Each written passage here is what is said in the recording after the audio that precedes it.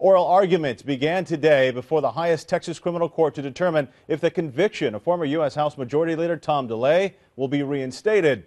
KITV's Dita Payton was there and spoke to DeLay after the hearing wrapped up. All smiles from Tom DeLay and his legal team. Feel great.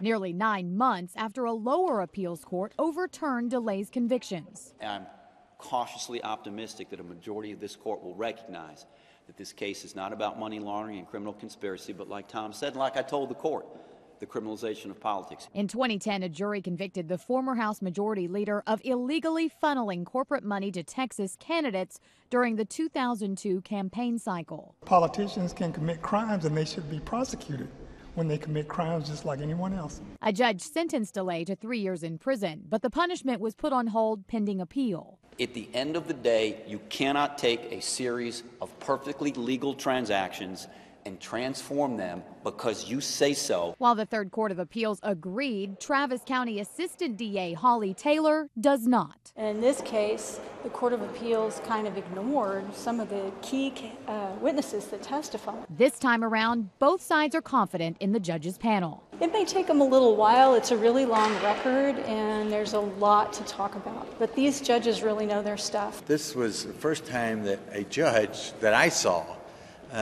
had read the case, had read the opinion, and read the testimony, and really understood what this was all about. Dita Payton, KITV News. DeLay's attorney says if this appeal doesn't go their way, they will go back to the Austin Court of Appeals.